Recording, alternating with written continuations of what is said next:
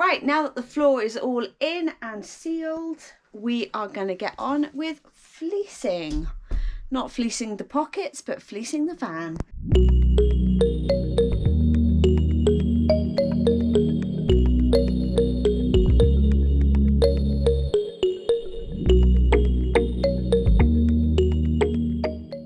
So we're going to fill in all of the sections that you see here.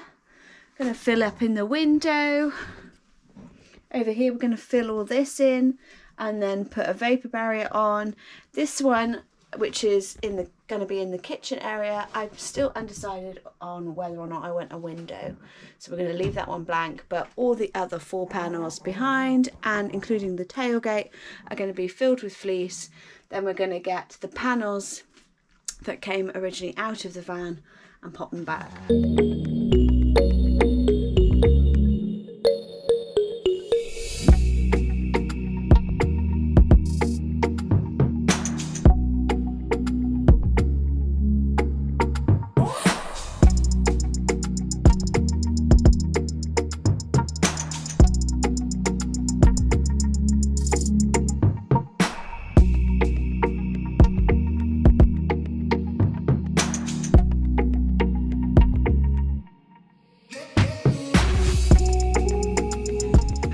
Panel is filled, so I used the board and cut out some dodo mat.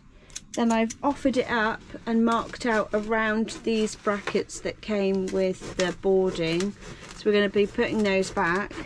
Mel's very kindly joined me now and he's just cutting out all of the sections so that we've got these cutouts, and then offer it up.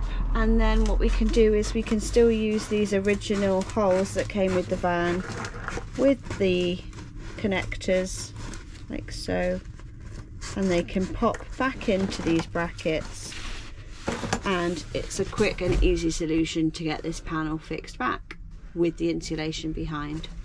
And also Rebecca's going to have a big cupboard up here, so it doesn't really need a huge amount of insulation, and by doing minimum insulation it gives it that extra bit of depth as well. Yeah, so we're going to use the depth of rather this than channel. board it straight across. Yeah. It will give her that nice depth. Yeah, so that's what we came up with, wasn't it? Yeah.